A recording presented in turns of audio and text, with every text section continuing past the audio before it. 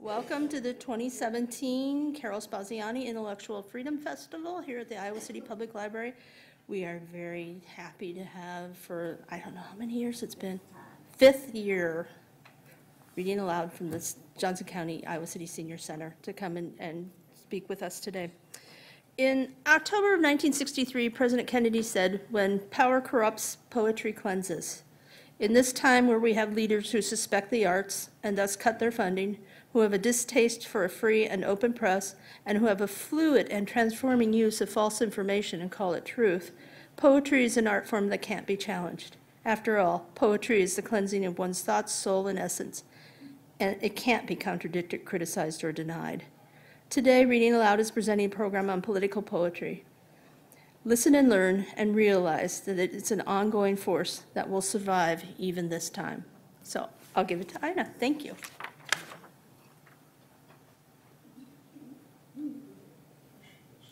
Thank you so much for coming. It has been a privilege for Reading Aloud to have read at this Intellectual Freedom Festival. This is the 5th time. The first year we read poets whose work had been banned or challenged. The second year, poems by Edgar Allan Poe. The third year, poems of protest, which were mainly about racial injustice. Last year, erotic love poems, and this year, political poems. I think we still keep finding things to make these programs about. The poems, I think, speak for themselves, but you'll notice that the year of publication or writing appears, and so you'll see that they were written at many different times and in some different places, which tell us perhaps that those issues are universal and eternal, and I hope that you do enjoy them. Now, usually at this point, I introduce the members of Reading Aloud, but this time we're doing something a little different, and we will all introduce ourselves at a point in the program and then go on with the program. So that is something a little different, and I hope that you appreciate it. The last thing is, please hold your applause until the end of the program, and now we'll simply get started. Thank you.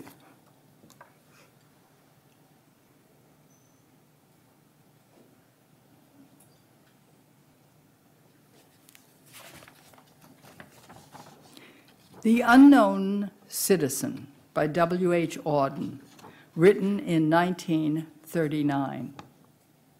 He was found by the Bureau of Statistics to be one against whom there was no official complaint, and all the reports on his conduct agree that in the modern sense of an old-fashioned word, he was a saint. For in everything he did, he served the greater community, except for the war, till the day he retired. He worked in a factory and never got fired, but satisfied his employers, Fudge Motors, Inc. Yet he wasn't a scab or odd in his views, for his union reports that he paid his dues. Our report on his union shows it was sound. And our social psychology workers found that he was popular with his mates and liked a drink. The press are convinced that he bought a paper every day and that his reactions to advertisements were normal in every way.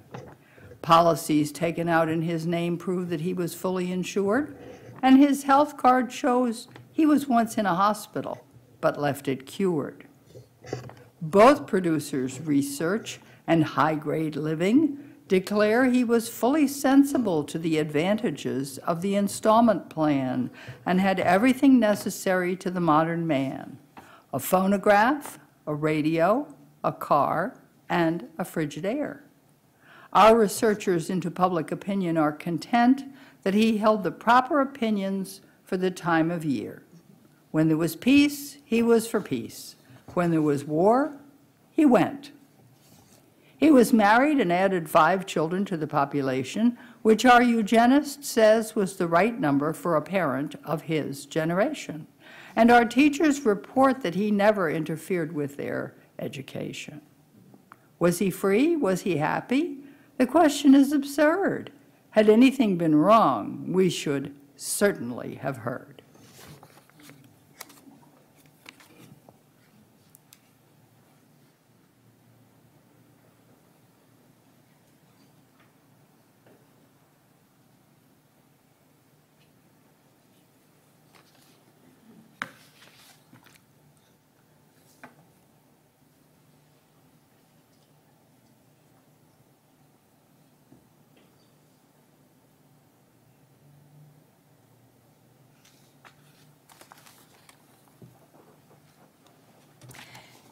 Manifesto, The Mad Farmer Liberation Front by Wendell Berry, written 1967.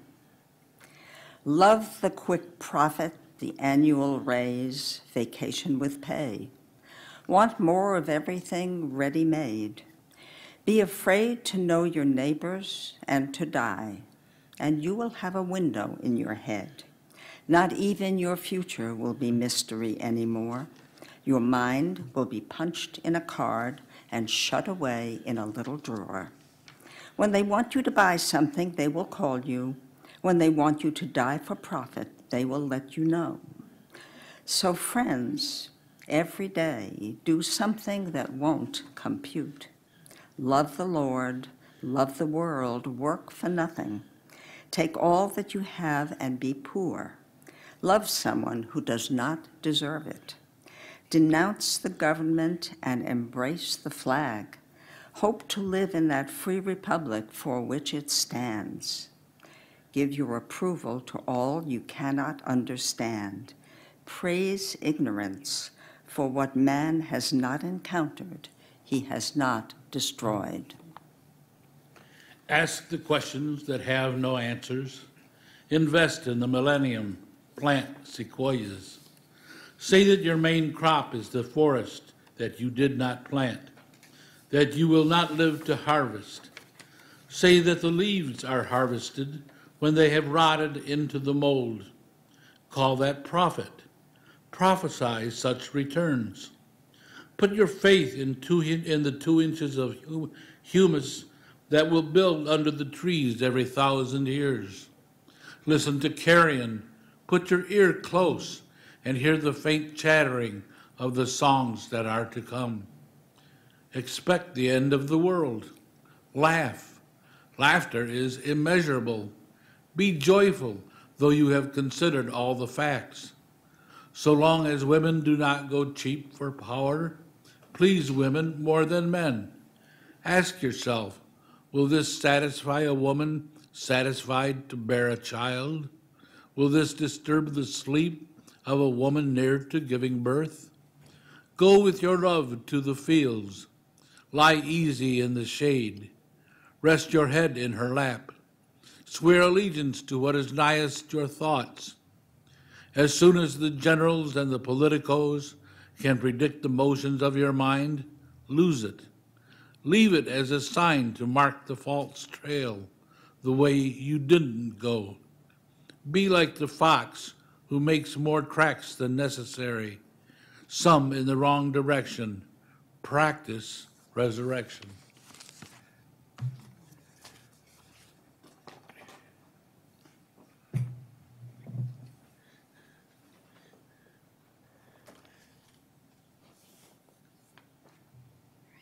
Yeah.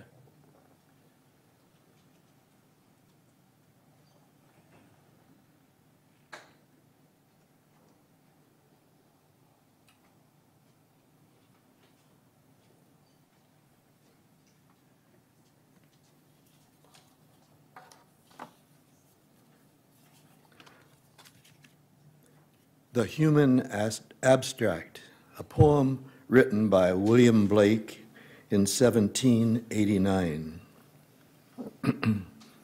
Pity would be no more if we did not make somebody poor, and mercy no more could be if all were happy as we. And mutual fear brings peace till the selfish loves increase. Then cruelty knits a snare and spreads his baits with care. He sits down with holy fears and waters the ground with tears. Then humility takes its root underneath his foot. Soon spreads to dismal shade of mystery over his head, and caterpillar and fly feed on the mystery, and it bears the fruit of deceit, ruddy and sweet to eat. And the raven his nest has made in its thickest shade. The gods of earth and sea sought through nature to find this tree, but their search was all in vain. There grows one in the human brain.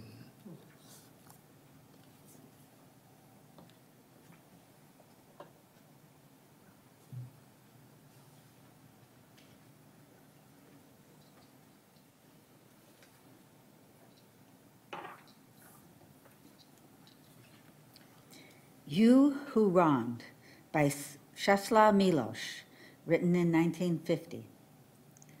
You who wronged a simple man, bursting into laughter at the crime, and kept a pack of fools around you to mix good and evil, to blur the line. Though everyone bowed down before you, saying virtue and wisdom lit your way, striking gold medals in your honor, glad to have survived another day. Do not feel safe, the poet remembers. You can kill one, but another is born. The words are written down, the deed, the date. And you'd have done better with a winter dawn, a rope, and a branch bowed beneath your weight.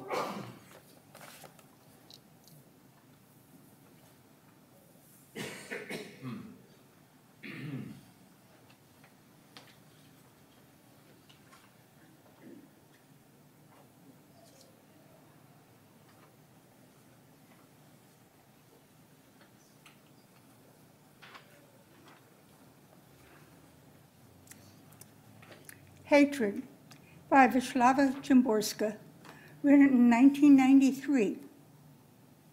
See how efficient it is, still is, how it keeps itself in shape. Our century's hatred, how easily it vaults the tallest obstacles, how rapidly it pounces, tracks us down. It's not like other feelings. It runs both older and younger, gives birth itself to the reasons that give it life. When it sleeps, it's never eternal rest. And sleeplessness won't sap its strength, it feeds it. One religion or another, whatever gets it ready. Imposition, one fatherland or another, whatever helps it get a running start. Justice also works well at the outset, until hate gets its own momentum going.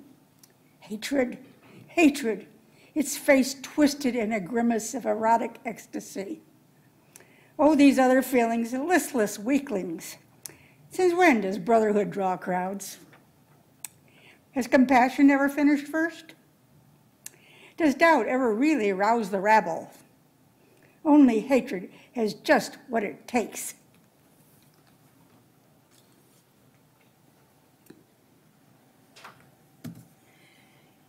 Gifted, diligent, hardworking.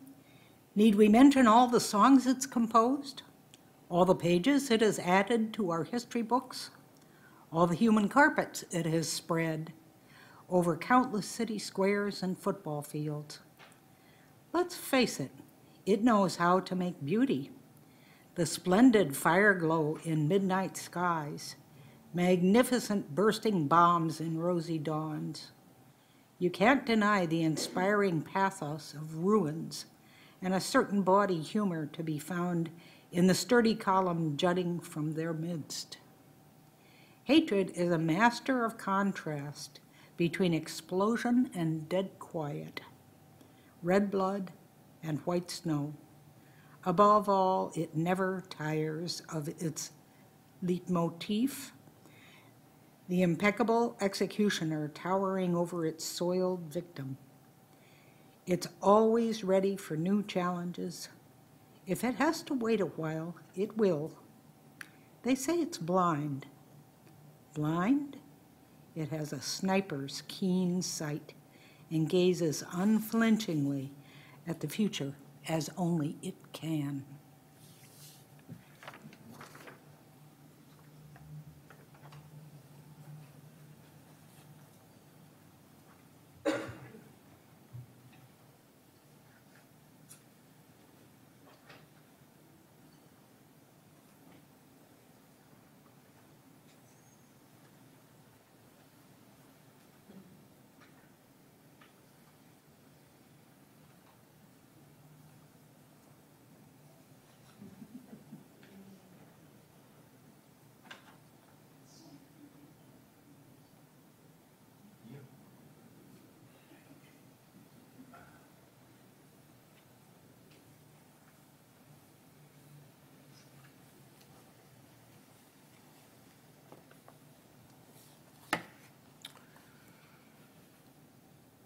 Some People by Wisława Szymborska, written in 1993.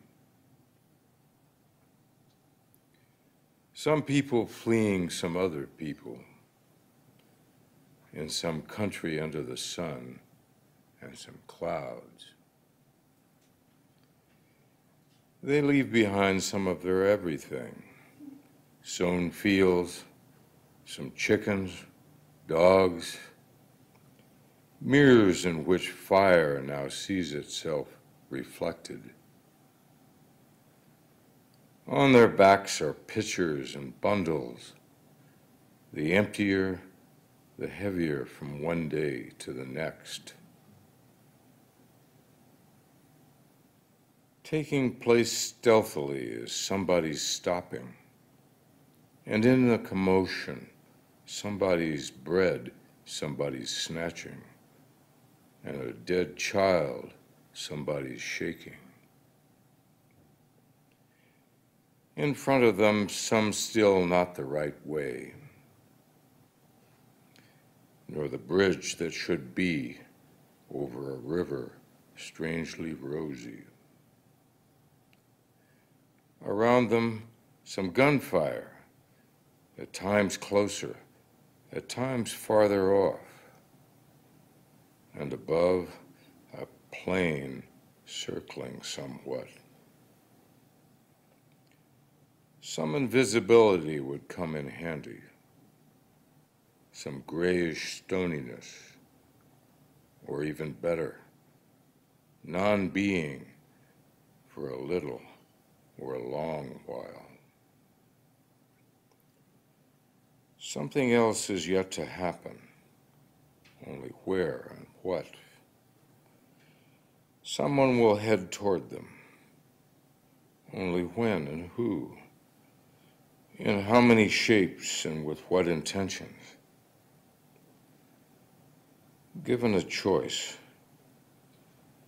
maybe he will choose not to be the enemy and leave them with some kind of life.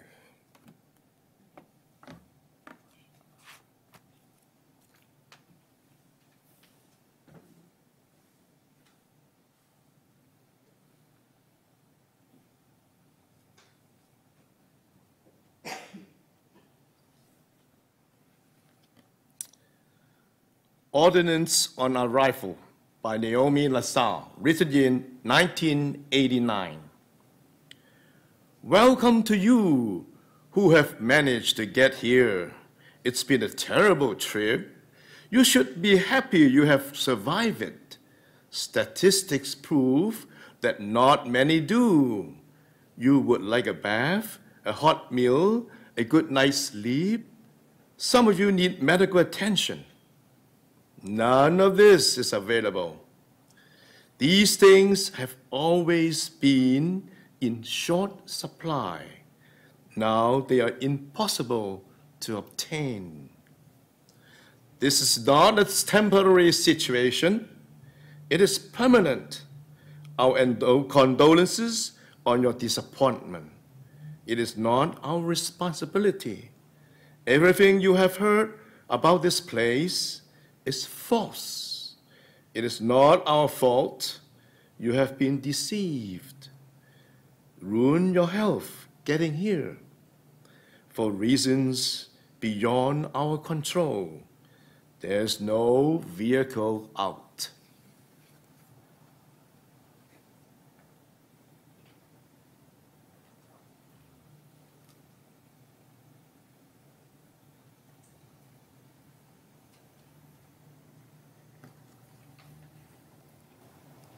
Lady Freedom Among Us by Rita Dove, written in 1999. Don't lower your eyes or stare straight ahead to where you think you ought to be going. Don't mutter, oh no, not another one. Get a job, fly a kite, go bury a bone. With her old-fashioned sandals, with her leaden skirts, with her stained cheeks and whiskers and heaped-up trinkets, She has risen among us in blunt reproach. She has fitted her hair under a hand-me-down cap and spruced it up, with feathers and stars. Slung over her shoulder, she bears the rainbow layers of charity and murmurs, "All of you, even the least of you, don't cross to the other side of the square. Don't think of another item to fit on the tourist agenda. Consider her drenched gaze, her shining brow. She has brought mercy back into the streets and will not retire politely to the potter's field, having assumed the thick skin of this town, its gritted exhaust, its sun scorch and blear. She rests in her weathered plumage, big-boned resident. Don't you can ever forget her. Don't even try. She's not going to budge. No choice but to grant her space, crown her with sky, for she is one of the many, and she is each of us."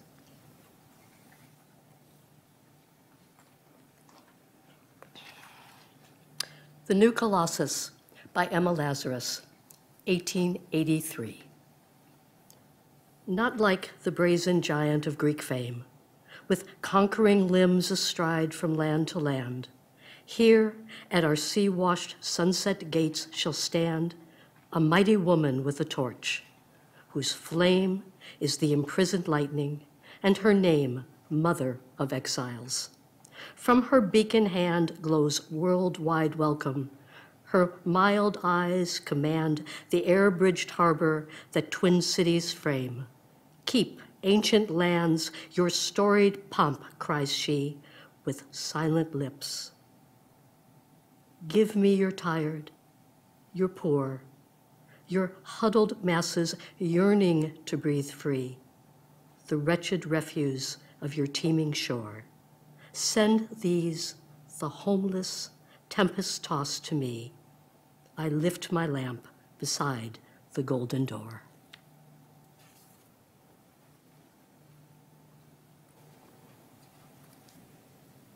Immigration Anthem by Sharon Olds, written in 2017. I bring you a tired song of my poor femur knob, aching before the hip-hop. I huddled this morning under the covers. The leg weighs twice as much as the other leg by now. I swing its masses of fluid along like an enclosed falls.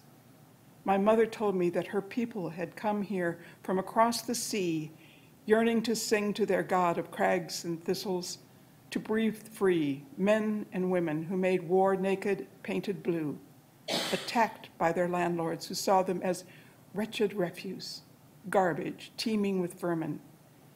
They had pushed off from that shore and floated homeless on the ocean through calm and tempest, sometimes in sight of a fountain tossed up out of the brow of one whose house was the water was, until they came to these islands and low hills, which lift up from a land where we have set a lamp with a golden torch on top, to remind us, here at the door, entering through it, it was a promise to leave it open behind us. Now, if the readers would like to come forward for the introductions.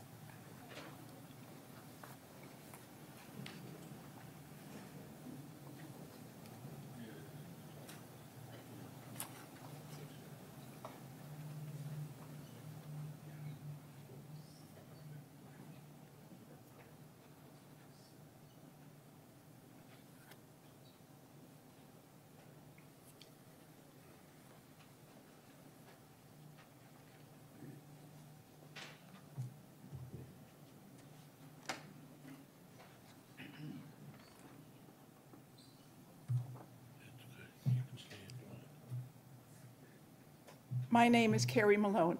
I'm the granddaughter of an immigrant. My name is Kathy Mitchell, and I am the granddaughter and niece of immigrants. My name is Johnny Ellsworth. I am the granddaughter and great-granddaughter of immigrants. My name is Ida Lowenberg. I am the wife of an immigrant, the niece of immigrants, and the granddaughter of immigrants. I am Michael Chan. I have been an immigrant for 48 years.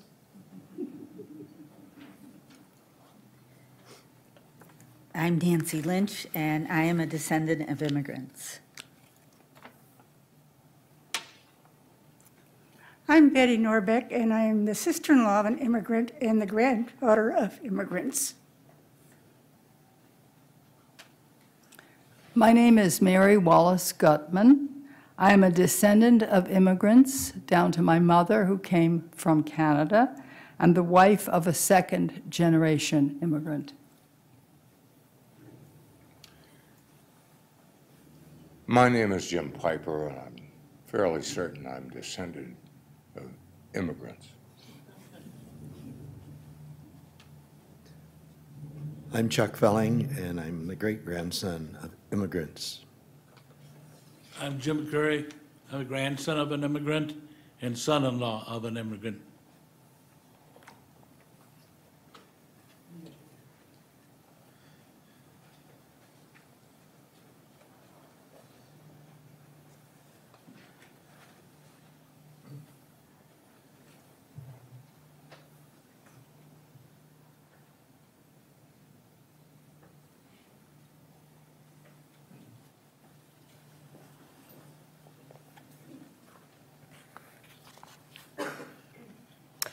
Or by Thomas Sayers Ellis, 2006.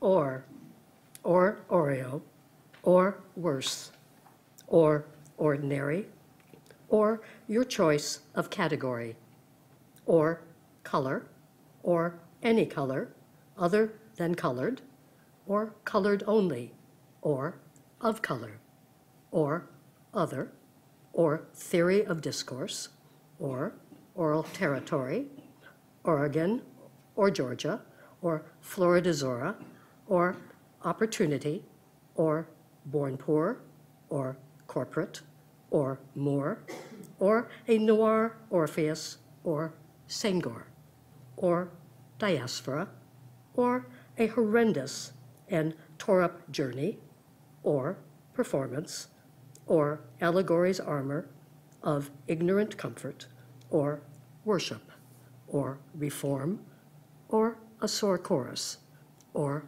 electoral corruption, or important ports of Yoruba, or worry, or neighbor, or fear of terror or border, or all organized minorities.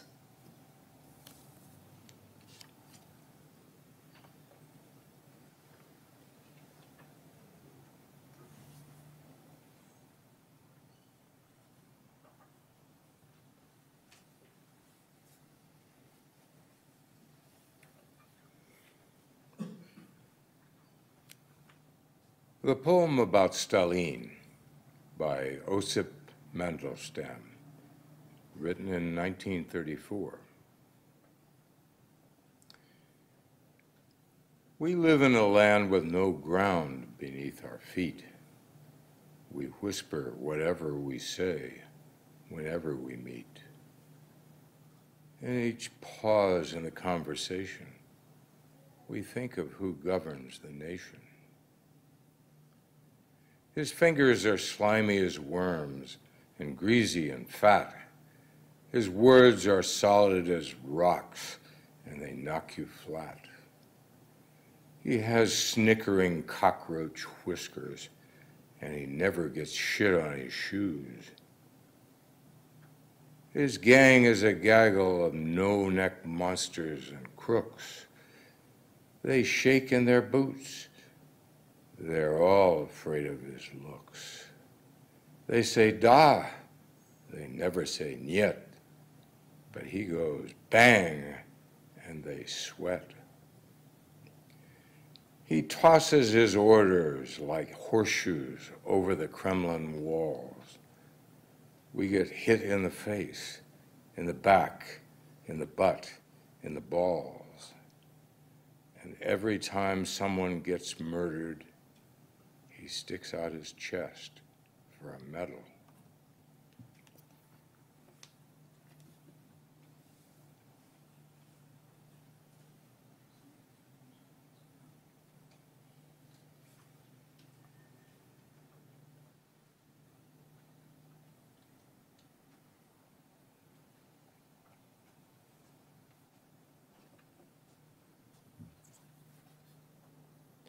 I paint what I see, a ballad of artistic integrity, written by E.B. White in 1933. What do you paint when you paint a wall? Said John Dee's grandson Nelson. Do you paint just anything there at all? Will there be any doves or a tree in fall, or a hunting scene like an English hall?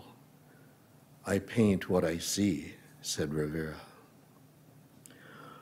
What are the colors you use when you paint?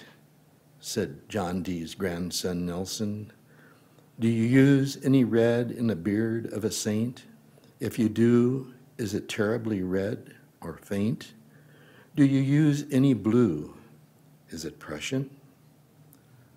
I paint what I paint, said Rivera. Whose head is that I see on my wall?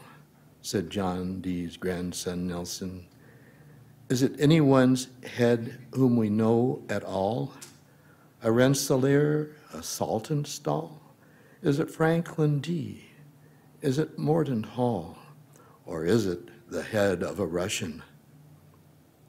I paint what I think, said Rivera. I paint what I paint. I paint what I see. I paint what I think, said Rivera. And the thing that is dearest in life to me in a bourgeois hall is integrity. However, I'll take out a couple of people drinking and put in a picture of Abraham Lincoln. I could even give you McCormick's Reaper and still not make my art much cheaper.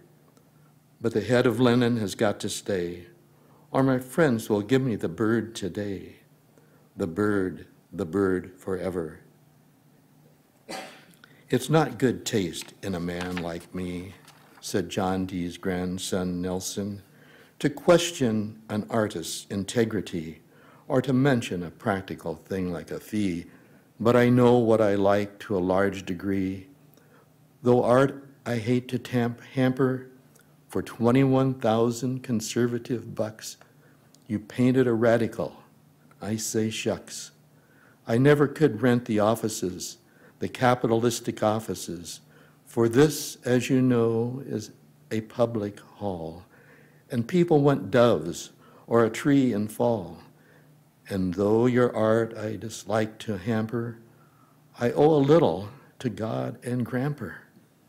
And after all, it's my wall.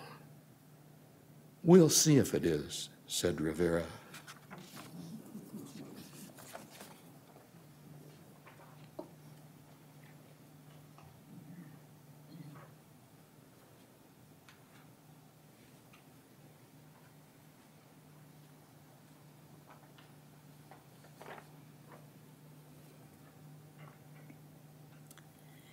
It is dangerous to read newspapers.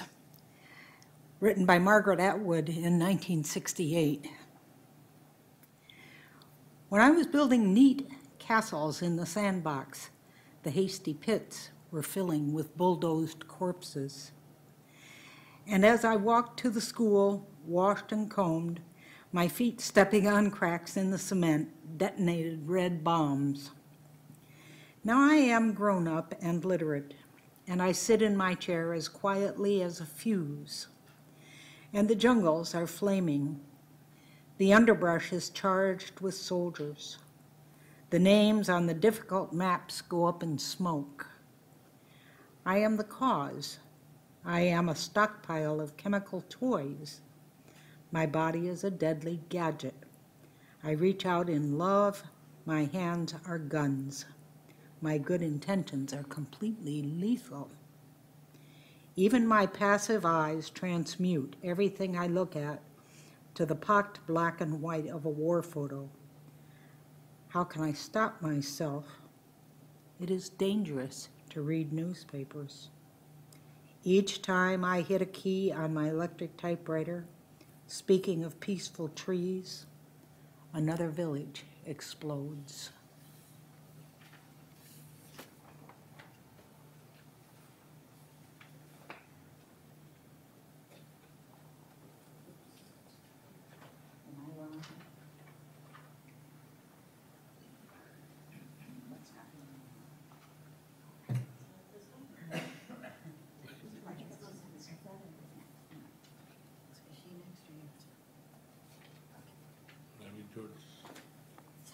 Complete.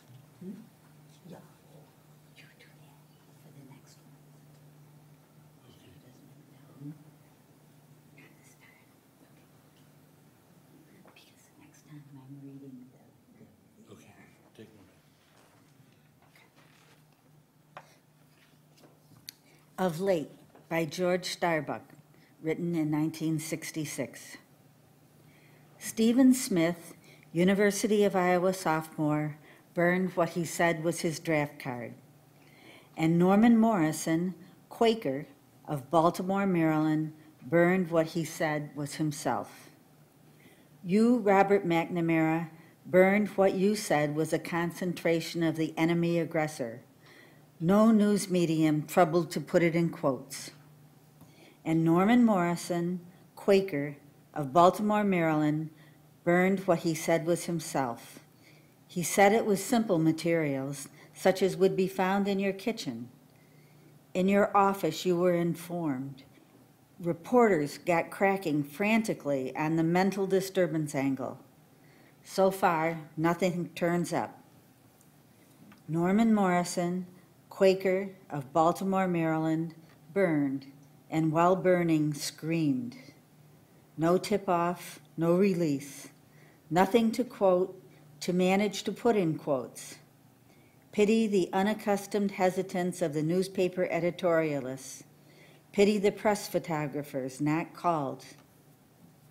Norman Morrison, Quaker, of Baltimore, Maryland, burned and was burned and said all that there is to say in that language. Twice what is said in yours. It is a strange sect, Mr. McNamara, under advice to try the whole of a thought in silence and to oneself.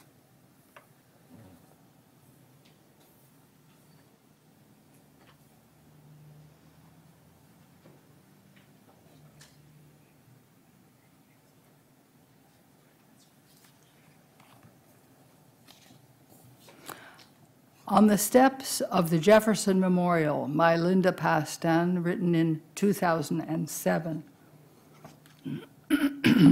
We invent our gods the way the Greeks did, in our own image, but magnified. Athena, the very mother of wisdom, squabbled with Poseidon like any human sibling until their furious tempers made the sea writhe. Zeus wore a crown of lightning bolts one minute, a cloak of flat feathers the next, as driven by earthly lust, he prepared to swoop down on Leda. Despite their power, frailty ran through them like the darker veins in the marble of these temples we call monuments. Looking at Jefferson now, I think of the language he left for us to live by. I think of the slave in the kitchen downstairs.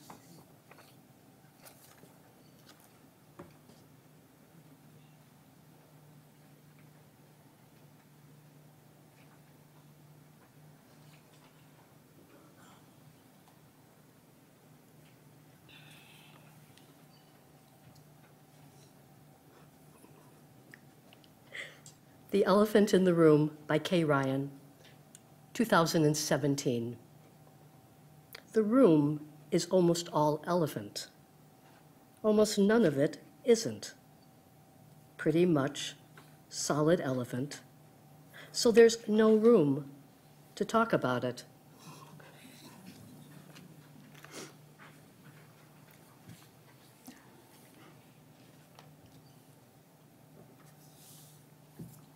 New Year by Joanna Klink, written 2017. We woke to the darkness before our eyes, unable to take the measure of the loss. Who are they? What are we? What have we abandoned to arrive with such violence at this hour? In answer, we drew back, covered our ears with our hands to the heedless victory, or vowed, as I did, into the changed air, never to consent. But it was already too late.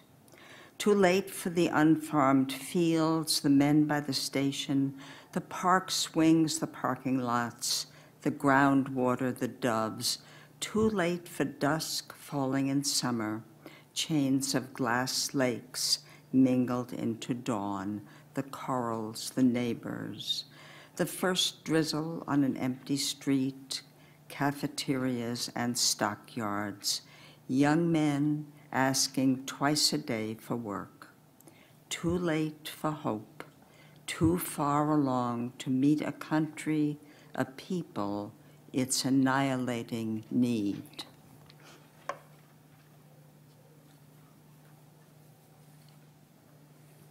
Because the year is new and the great change already underway, we concede 1,000-fold and feel harder than the land itself, a complicity for everything we did not see or comprehend. Cynicism born of raw despair, long cultivated hatreds, the promises of leaders traveling like cool silence through the dark. My life is here, in this small room, and like you, I am waiting to know, but there is no time to wait for what has happened. What does the future ask of me? Those who won't have enough to eat by evening, those whose disease will now take hold, and the decades that carry past me once I've died, generations of children, the suffering that is never solved, the heat over the earth, its marshes, its crowded towers, its unbreathable night air. I would open my hand from the wrist, step outside, not lose nerve. Here is the day still to be lived.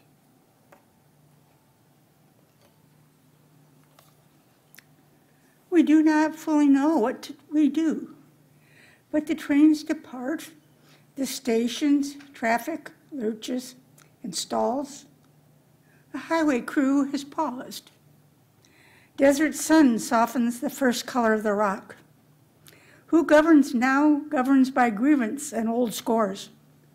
But we compass our worth, prepare to do the work not our own, and feel past the scorn in his eyes, the burden in the torso of a stranger. Draw close to the sick, the weak, the women without jobs, the 12-year-old facing spite half tangled into sleep. The panic tightening inside everyone who's been told to go. I will help you, although I do not know you, and strive not to look away. Be unwilling to profit and ache inside that endless effort. A slowed down summons, not from those whose rage is lit by greed. We do not consent. But the ones who wake without prospect, those who don't speak, cannot recover, like the old woman at the counter, the helpless father who, like you, gets no more than this one life.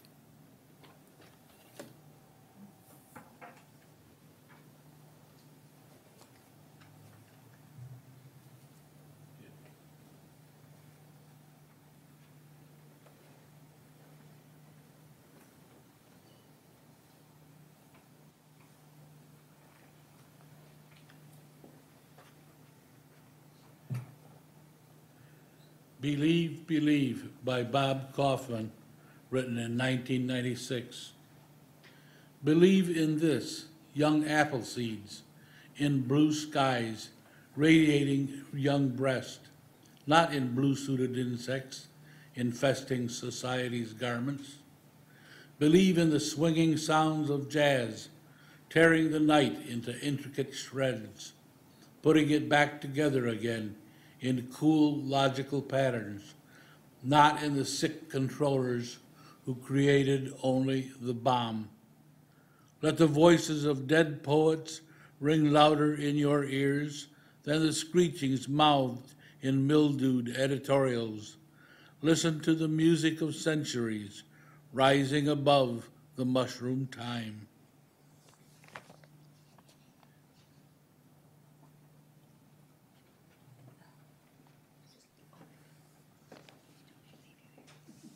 Yeah.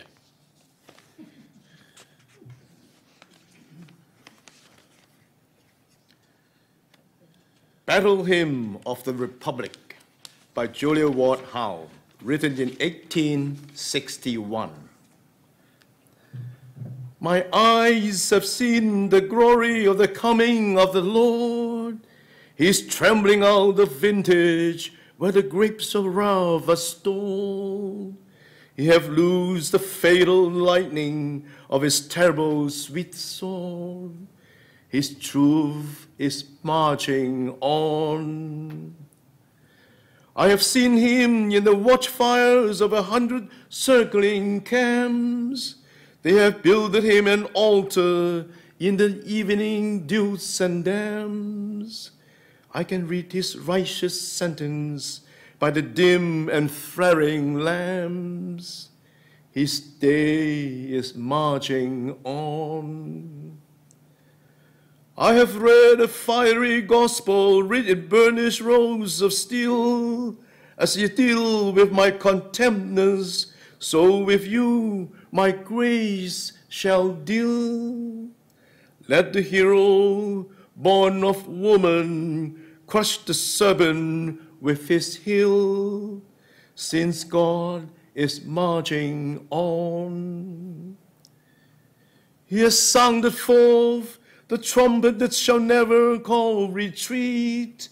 He's shifting out the hearts of men before his judgment seat. Oh, be swift, my soul, to answer him. Be jubilant, my feet.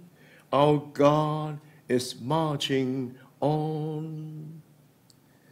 In the beauty of the lilies, Christ was born across the sea, with a glory in his bosom, then transfigures you and me. As he died to make men holy, let us die to make men free, while God is marching on.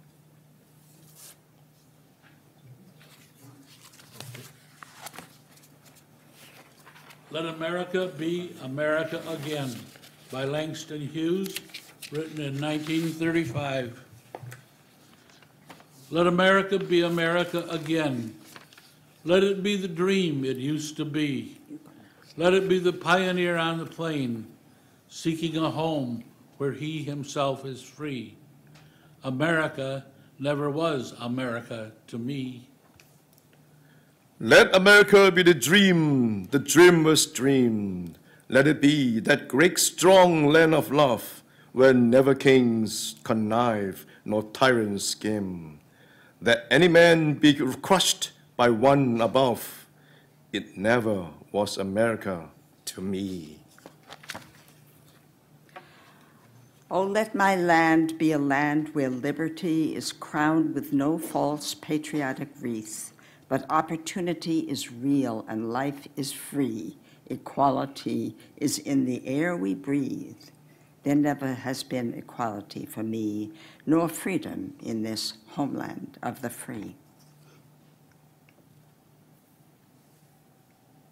Say, who are you that mumbles in the dark? And who are you that draws your veil across the sky? I am the poor white, fooled and pushed apart. I am the Negro bearing slavery's scars. I am the red man driven from the land. I am the immigrant clutching the hope I seek and finding only the same old stupid plan of dog eat dog, of mighty crush the weak.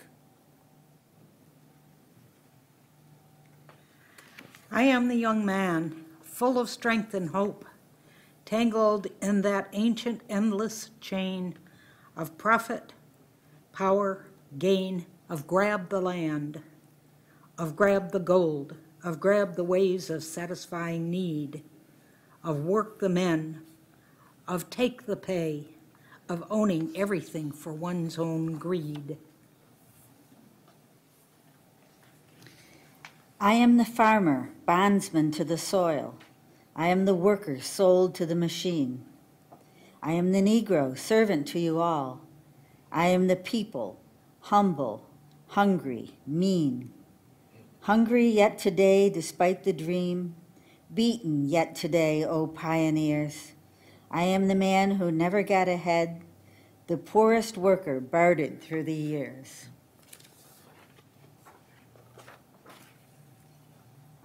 Yet I'm the one who dreamt our basic dream, in the old world while still the serf of kings, who dreamt a dream so strong, so brave, so true, that even yet its mighty daring sings in every brick and stone, in every furrow turned, that's made America the land it has become. Oh, I'm the man who sailed those early seas in search of what I meant to be my home, for I'm the one who left dark Ireland's shore and Poland's plain and England's grassy lea, and torn from black Africa's strand I came to build a homeland of the free.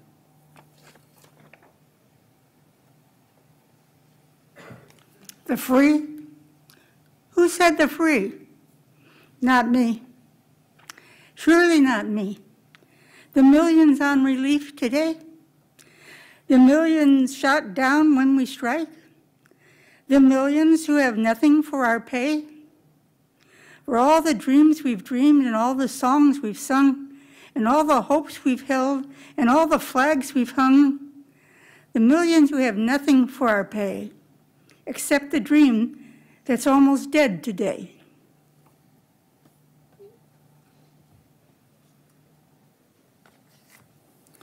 Oh, let America be America again, the land that never has been yet and yet must be, the land where every man is free, the land that's mine, the poor man's, Indians, Negroes, me, who made America, whose sweat and blood, whose faith and pain, whose hand at the foundry, whose plow in the rain, must bring back our mighty dream again.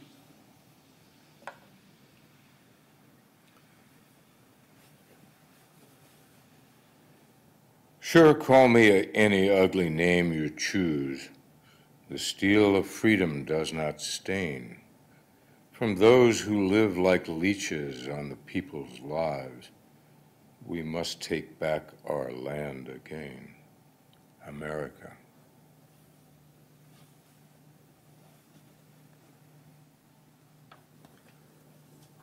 Oh yes, I say it plain, America never was America to me, and yet I swear this oath, America will be.